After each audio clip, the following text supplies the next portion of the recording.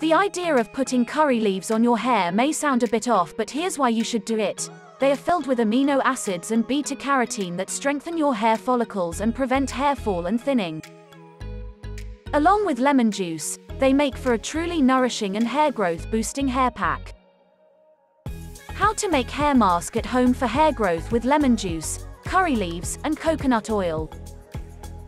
Take 2 tablespoons of lemon juice, 1 tablespoon of coconut oil, and 2 handfuls of fresh curry leaves.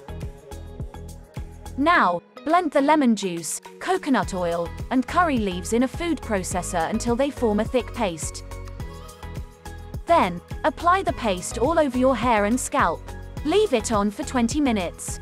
In the end, wash it off with water and shampoo as usual. For best results, follow this routine once a week.